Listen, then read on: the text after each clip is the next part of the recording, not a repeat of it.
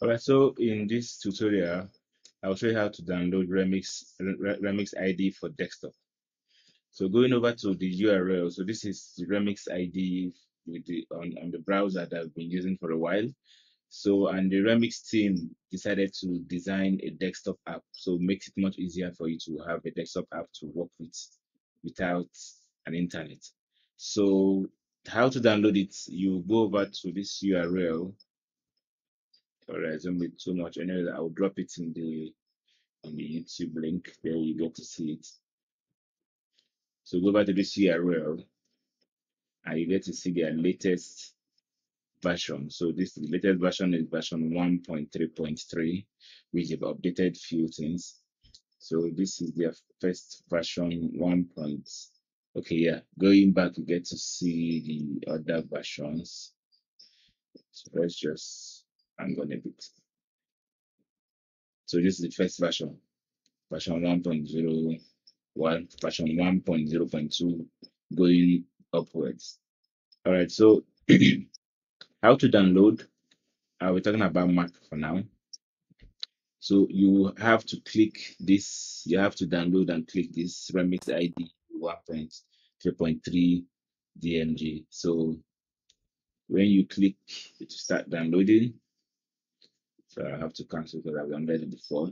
Then for the Windows will have to take up this setup. So when you download, you get to have it like this. So the team, they try to replicate what they already have on the websites, exactly the same design. So what this does is that the moment it opens to open your folders, like the entire folders in your system. So what you have to do is you go and you create a folder. I don't know how you want to work with that, but for me, what I did, I created a separate folder for it, Solidity, and created my first Hello World Solidity smart contract. Then how to test, just the way we do it. You click on the compile, you add your auto compile,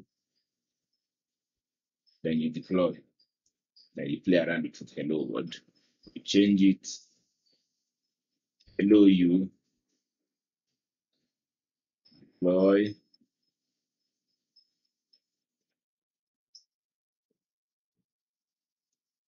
and we have the hello you.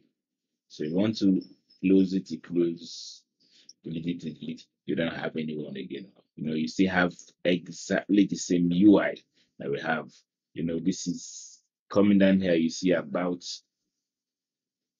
the version. You can also exit. You can open a folder. You can do some edits. You can view. You can check the windows and check for help, community discussion.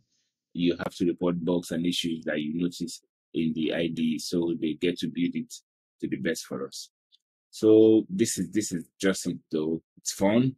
It's nice. At least we have something we can play around with without having an internet. So this is a very cool idea. So just head over to the website, which I will drop in the link. Then you can go and download it. Yep. Thank you.